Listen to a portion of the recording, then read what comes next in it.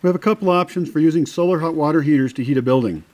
One idea is to put it below the building, and if you have enough slope, and let that water automatically flow up into the building. Even if it isn't very fast and even if it didn't circulate, that would slowly, in these insulated pipes, get into your envelope and heat your thermal mass.